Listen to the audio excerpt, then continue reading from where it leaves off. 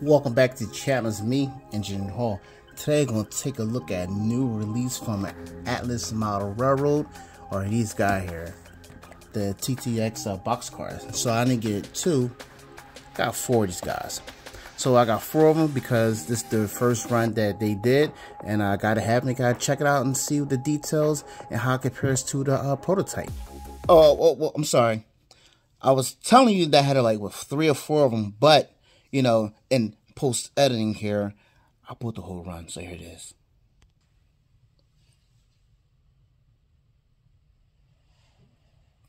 What can I say? I like big yellow boxcars. So let's continue with the video. We selected the 66444. We will unbox it. Now you can see the box here. Usual Masterline box here, red and black. Always good for storage. Let's pop this open here.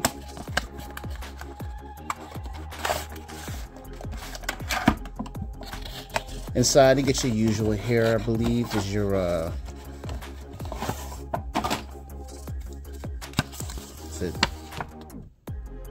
the warranty card, and I believe is your more information here about the car itself. I don't know. Yep, limited warranty information. So it doesn't have a exploded parts here in the box. So just open up the packaging, clamshell style.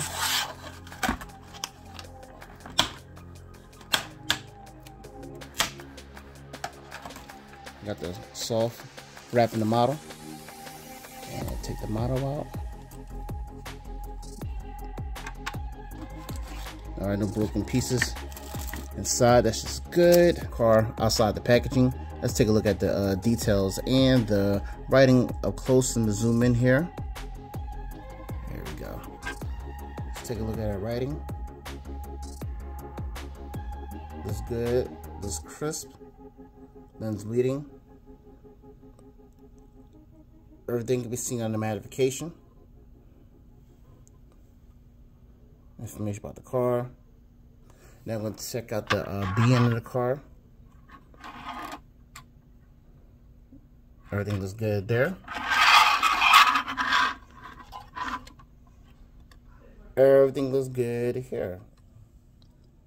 Here we have the model compared to the prototype here. We got the TBOX 66444. We go off the back. We're going to take a look at the TTX here, looking red there. The brown, that looks appear to be good there. Now for color, it varies because, you know, the yellow, it can be many shades of yellow, but you know, very subjective to the person. So what you're going to say is a close match for me. All right. So anyway, just keep on going here. We got the rail car pulling experts. Got that written here on the side there. Try to turn it this way, and we kind of see the R on the ribbing there. Look at the right spot. The E is on a ribbing also. Let's see. There's nothing here but a little L, which is there. Part of LP on the side appears to be correct there, and the L on the ribbing, and it looks good if you face the rail car like this compared to a prototype. All right, coming on down here, let's zoom in. Let's see, we got the information here on the car. Appears to be in the correct location here, but we'll take photos close up on the model compared to this prototype there in a moment there. And you can see 1, 2, 3, 4, 5. 1, 2, 3, 4, 5. Okay, appears to be correct there on this car. Then we can come down here to this yellow label here on the car. Gunderson. More information on the car. And some jacking pads here. All right, got 4 rivets. You got 4 rivets there. And they got the XGH161B. And they got it right here. Trucks could be, you'll get a little blue cap there for the this type of price for this model. I should at least get the stenciling here on the trucks, but it's my opinion. Come across here, the ladder got a 4-rung ladder and here, but I will say about this particular model, you gotta be very careful when derailment. Snap these stirrups right off. All right, come up here. Now you got the excessive height car, which is here. Oops, which is here on the model. Road name, road numbers there. Then you got the information, springs, the wheel, and the brake information. Spring, wheel, brake information appears to be the correct location. Then you got this horizontal grab bar here. It appears to be correct here on the model. And you got the little small little steps here. So we got 1, 2, 3. 1, 2, 3 is good. Alrighty. On the side, you do have a cut lever here. It's also here on the model was yellow. Well, we can paint that white if we can get real technical with it. And you got your etched metal walkways, which is here on the model. Now, in this model, see under here, you're not going to see underbody detail on the prototype, except for little details like this. It's really not on the car, but it does have the arrow pointing down, actually does here on the prototype. All right, coming over here to the side of the boxcar, got the any load, any road. It appears in the correct locations. We got 1, 2, 3, 4. 1, 2, 3, 4. Then you these door stoppers here. Appears in the correct location. 1, 2, 3. 1, 2, 3 in the short one as it appears there on the prototype. Looks good from here. Let's keep going down the car. Then you see the road name, road number. Road name, road number. Plate F is here on top of the 4s. Appears to be in the correct location. Just be getting here on these information here, but I really can't see. It'll get blurred out. But we can come here on the door itself. There you have the information. Appears to be the correct information on the door. On the left hand side, you got the open and close here. That's good. You got the label information here on the side of the car, but that little orange one is not on the car. Come on to the right side of the door, same information. Security block here. Information is on the car. Is good there. And that's pretty much all the information that's on this car is actually on the prototype, so it's pretty good. But you know, it's very subjective here because you see this picture was taken in 2023. This car, so some labeling has changed, like you see here that it has the black and white lube board here on the model. It doesn't. But we go back to the picture we saw. This one's back in 2016 where it does not have it. Also, this car also does have, forgot to point this out, that they have the reflecting tape here on the car, as it would be on a prototype in 2016. I appear this to be brand new out the factory, and the model does reflect that. Also, just going back for a little bit more, point out the other reflecting tapes here are on the ribs here on the car also. And checking out another car, and the number series is the 664439, but of course you got the 664444. Anyway, also got this road name, road number is also available. Now I'm looking, comparing this model to this prototype, pretty much the same build. Is to get spring information, wheel, and a brake. Spring information, wheel, and brake appears in the correct location. You got the horizontal grab on here, the long one. The handbrake appears to be the correct appropriate one here. But a little more detail on this here. It's pretty good. Now you got your chain detail, and you got your etched metal here, walkways as it would as a prototype. And of course, you have our little short lattice here on the end of the car. On the prototype here, they have a long drawbar and a shelf couple. So it appears to be a pretty good, accurate car. Got the 664263 here pulled up, roll archives. And we could take a look. This is back in 2016, but it's a night shot. But you could tell here that something's a little different about this car, that this has a Kansas City Southern de Mexico on the end road logo. But not sure why, but you know, it has to be a cool project to do to match the prototype. But everything as far as the name, the detail, where the logo's at, and reflecting stripes, even the rivets on the car, door stoppers, and this little detail here actually on the model also. Not sure what it is, but it's definitely there. And also you can see here that this door has the reflecting tape going vertical on the car, and pretty much it's a good representation of the prototype that we have as models. Right here in our ESU foam pad here, and we're gonna do a little upgrade to these cars. You know, we do like the detail that come with, but you know what, we can add a little bit something better. So here I'm gonna use some small scale innovations here. the FRA 224 safety stripes here. All right, good for 100 cars. It's look like here in the back of the packaging. They give a little instructions here, but that's what I'm using. It fits perfectly on top of the existing. You can see it there, FRA stripes. So let's do a little update in here.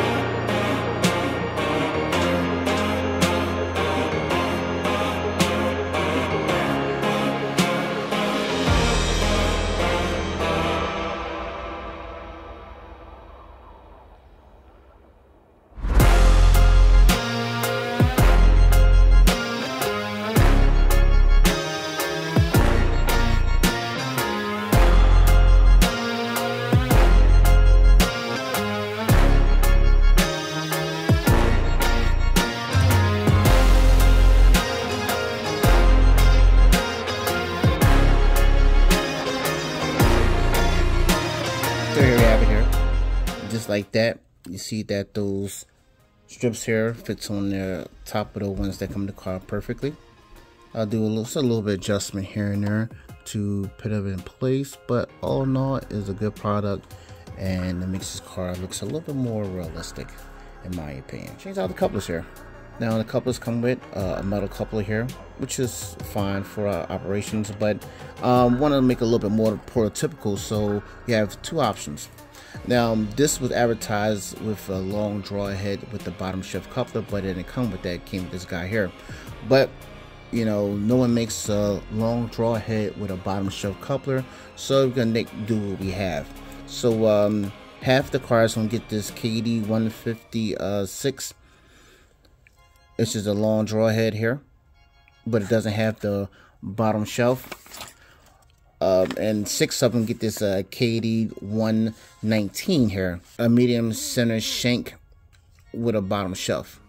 So you had to cut the top shelf off. What I did, you can see here on the cars that I did with the 119s is right here. You can see close up 119s here,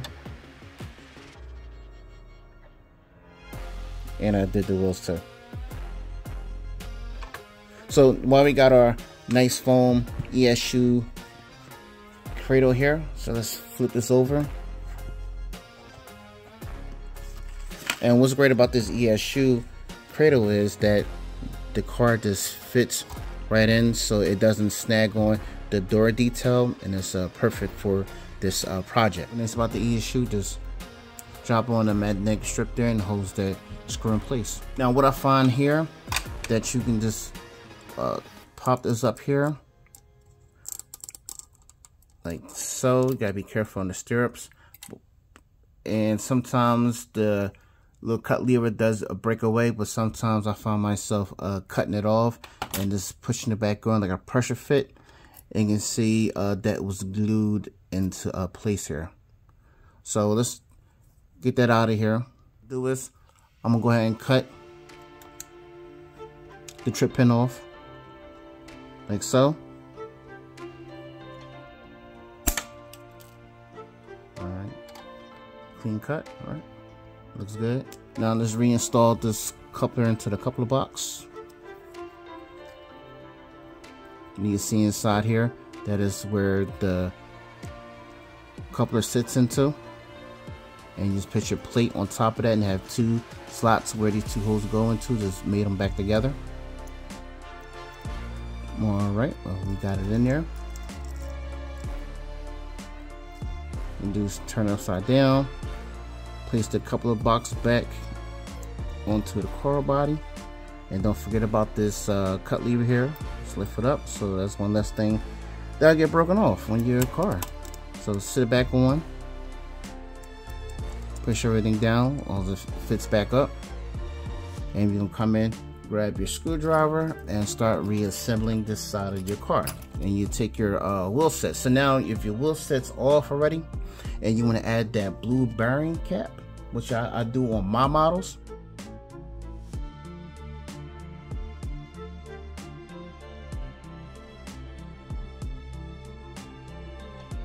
And this should be the end result when you do that here with that blue wheel cap.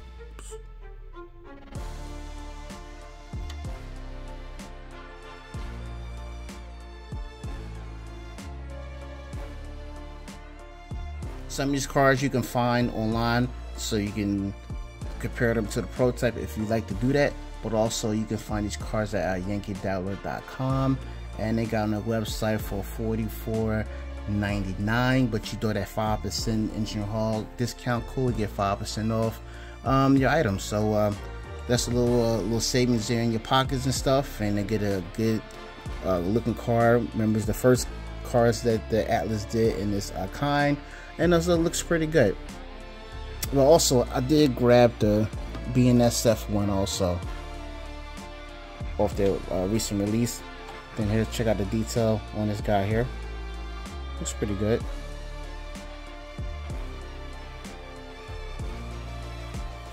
Oop. Take a look at the A in the car.